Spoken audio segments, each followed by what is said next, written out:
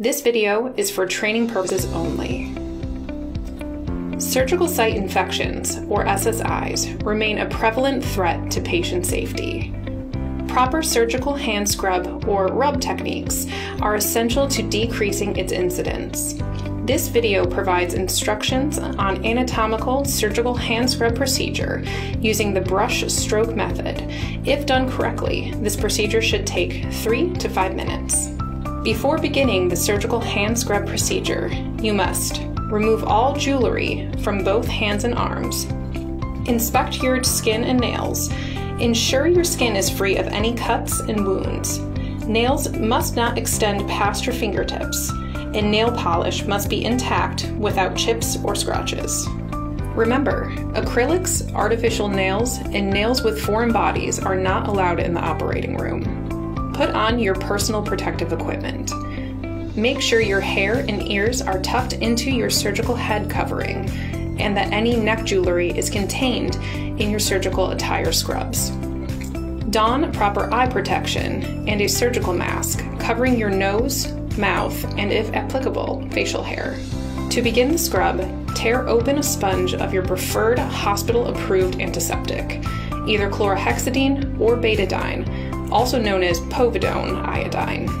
Place the open packet on the shelf above the sink with the tear facing the ceiling. You must pre-wash your hands and arms only if this is the first case of the day or if your hands are visibly soiled. Use the soap from the dispensers located within the scrub sink or in a separate container above the sink.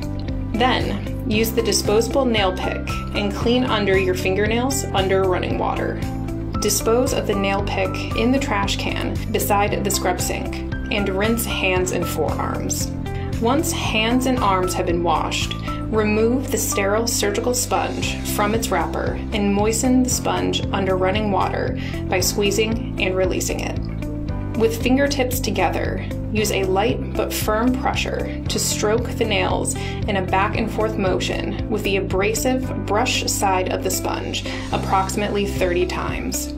The abrasive brush side is only used on your fingertips. The non-abrasive side should be used for the remainder of the scrub. Next, turn the surgical sponge over to the non-abrasive side. Place fingers side by side, including the thumb, and scrub the surface of the palm 10 strokes.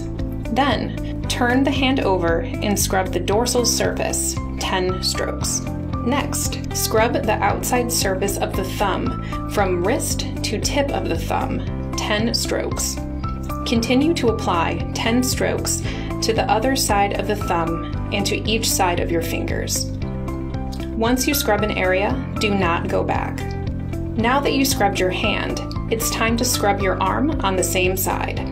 Mentally divide the forearm into thirds from wrist up to 2 inches above the elbow. When scrubbing each third of your forearm, apply 10 strokes to the top, bottom, and both sides of each section.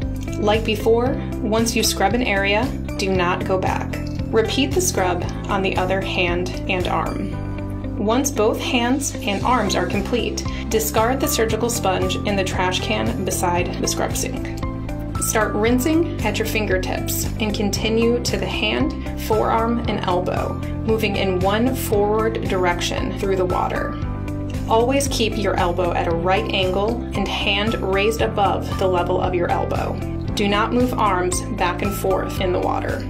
If you need additional rinsing, completely remove your arm from the water stream and re-enter at the fingertips until you reach the elbow.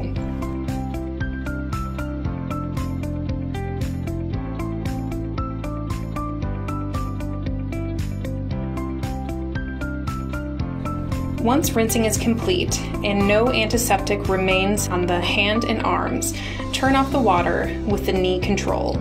To avoid contamination, keep hands above the level of the elbow and away from scrub attire and non-sterile surfaces. Allow residual water to drip off the elbows and into the sink. Do not shake or wave hands and arms to remove excess water. Walk backwards through the operating room door and dry hands and arms with a sterile towel before donning a sterile surgical gown and gloves.